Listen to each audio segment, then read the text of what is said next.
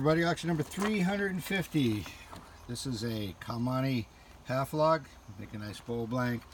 Kamani has that beautiful grain pattern in it. Real nice color banding, and then some real nice feathered grain in there. Really beautiful wood.